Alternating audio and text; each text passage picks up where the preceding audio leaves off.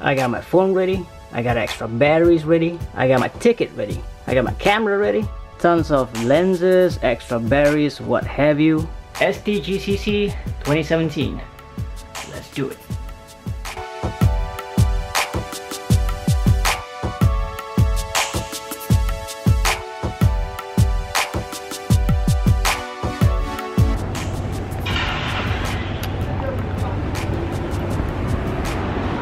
Alright, started this vlog.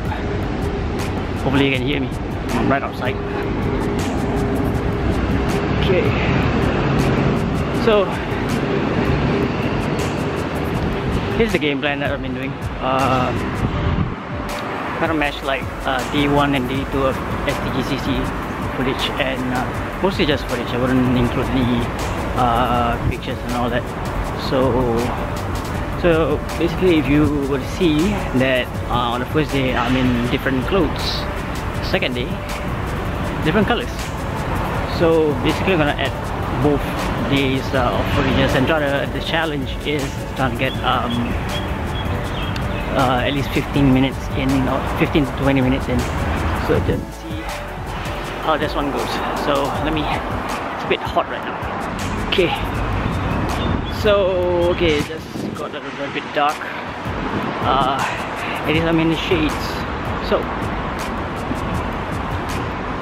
anyway,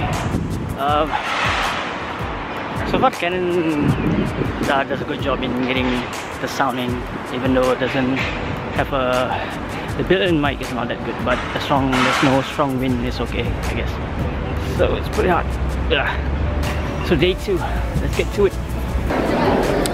So I don't remember having back checks last year, but it's pretty long queue yesterday, so let's get to it.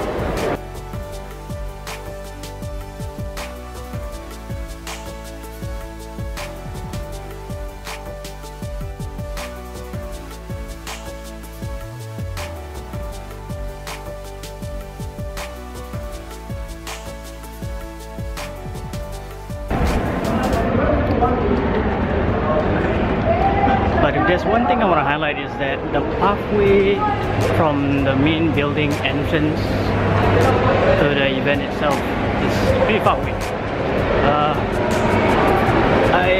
I guess they booked the entire B1. I think it's B1.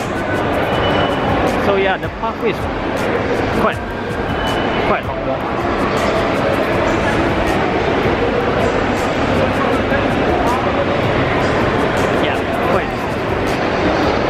Alright, let's get to it.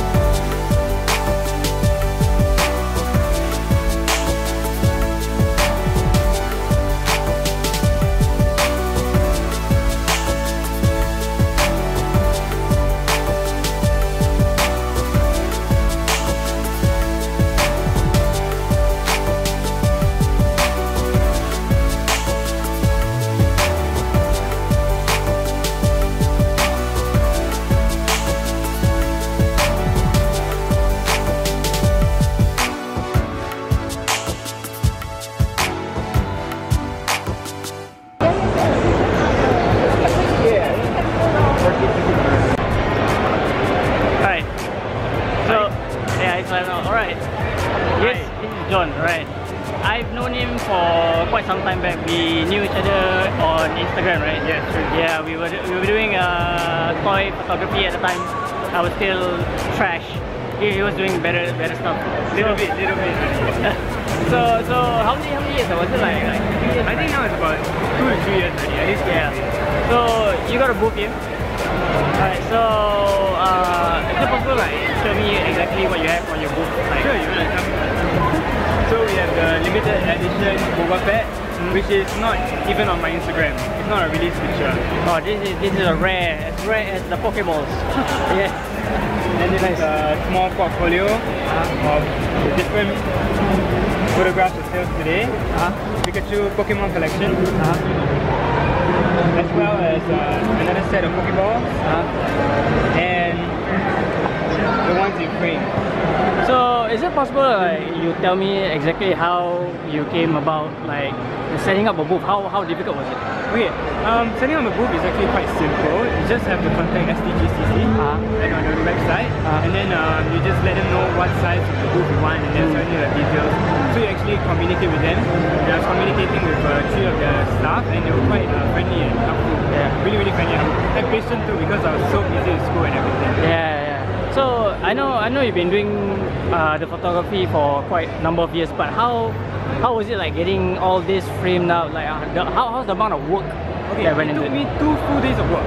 All of this? Yeah, 2 full days of work to go to get the materials, decide on. It was a long process to decide on what photograph to choose. Yeah. It's a STGCC, so you can't just have like Star Wars pics or Marvel pics, right?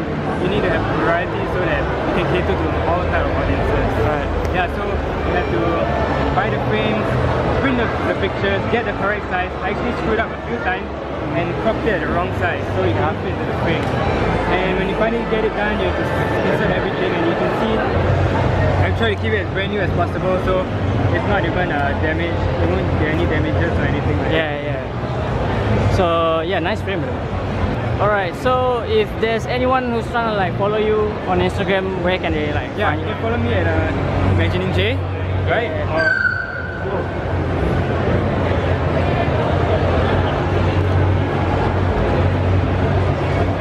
Imagining J. Alright. So if anyone wants to find his very awesome work with Star Wars especially, it looks like that.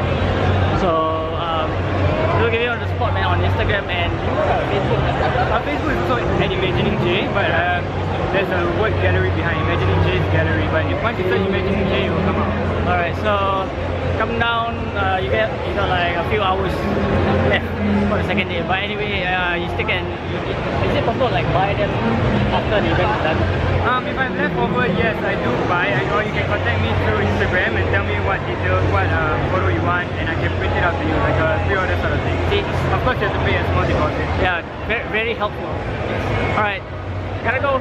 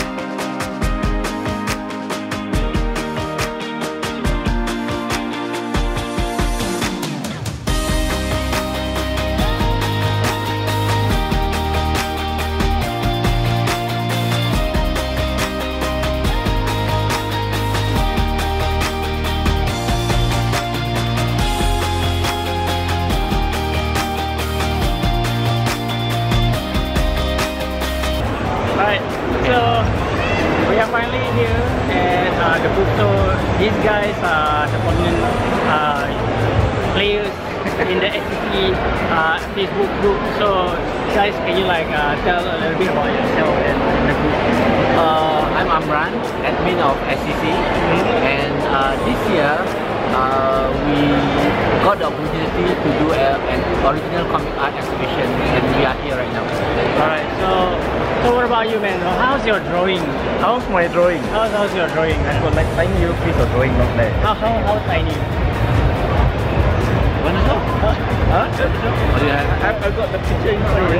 But then it's just a tiny little drawing. And it's the only thing that I can draw. Aliens, that's it. Yeah, your alien drawing is really good. So, Thanks. alright. So, okay.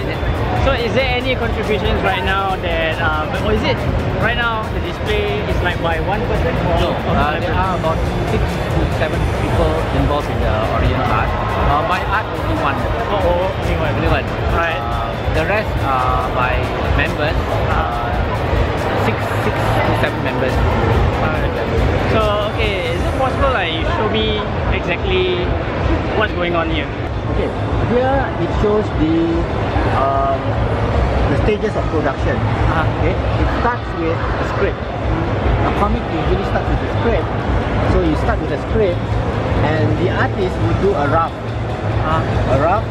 and then the actual artwork before it is inked. Then the wood balloons are added.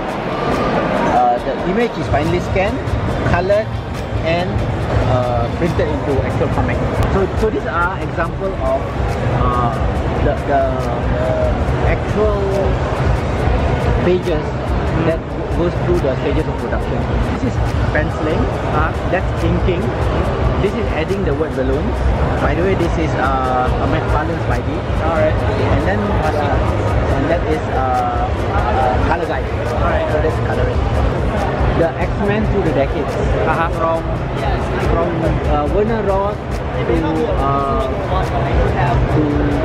Neil Adams, Don Heck, and John Byrne. Alright. So talk about a little bit how exactly this came about. Like, what was the idea? The idea was it from a coffee shop? idea? The idea was to educate STGCC members about original art, and we proposed to STGCC, and they decided that it was a good idea, and here we are.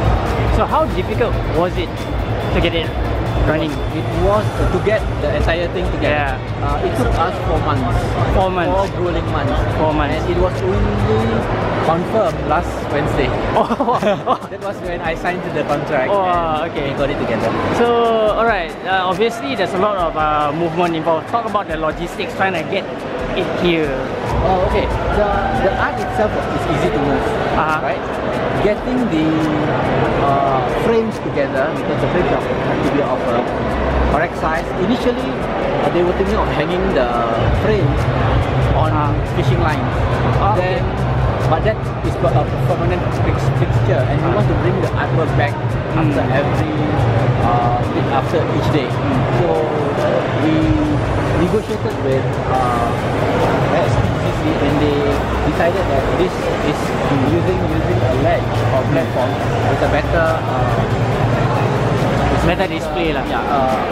Better solution. So, would you be possible to share what is the most, alright, two things. Most expensive? Most hardest to acquire? According to Wing Kyong, this possibly is the most expensive. Okay, this is Wing. Yeah. Isn't it? Yeah. Okay, this is Wing Kyong. That is his pick. So the question was the most expensive and the most difficult to acquire. Video taping you. It's expensive. In terms of current value, that's probably the most expensive piece. Alright. Estimated value, a bit hard to tell because unfortunately it is only one of the piece, and nothing of that type has been available for sale in at least the last 10 or 15 years. That's a long time. I really can't tell you what a true value is. If I had to guess, upwards of $50,000 US. Alright. Safely. Hardest to acquire. That's a difficult question because a lot of the things I buy are just through an auction. So when it comes to an auction, it's who's willing to spend money on, if you're willing to spend enough money to buy or give it up. So I don't really have anything that's really, I would say it was difficult to acquire so much as expensive to acquire, and I'm not sure I want to talk about that kind of item. Right, pretty much this is a very awesome display, by the way. So there's definitely a lot of effort that went into this. So 4 months, right? 4 months collaborative effort. Yeah. So are you guys gonna do this again next year? We don't know. This was an opportunity because it's like the 10th year anniversary of STGCC. If they invite us again, we would love to do it. Alright. So hopefully it gains some traction, then probably gain some kind of support. So maybe next year, Channel News Asia or somewhere down the line. I don't know. Alright. So alright. Thanks a lot, man. Thank you so much. So have a good day and enjoy the event. Thank you so much. Alright.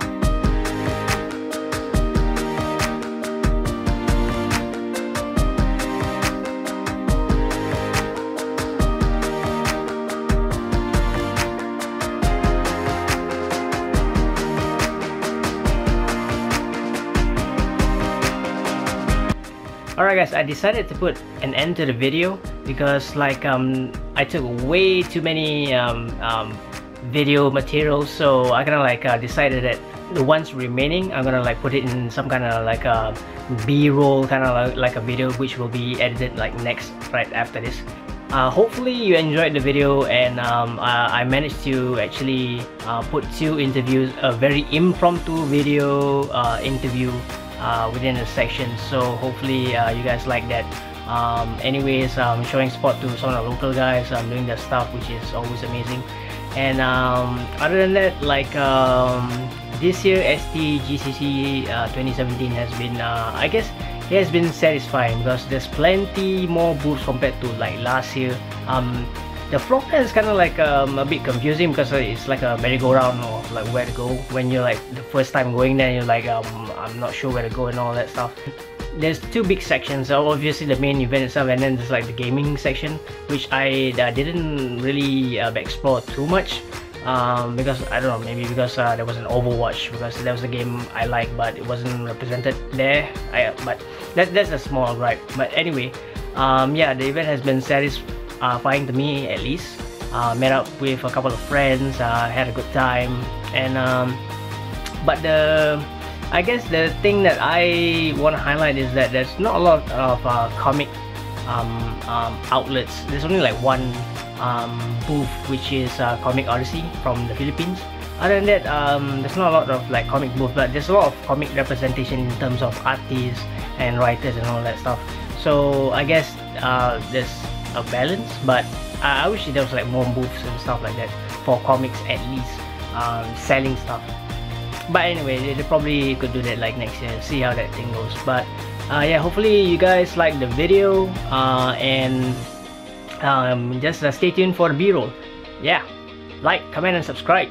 Cheers.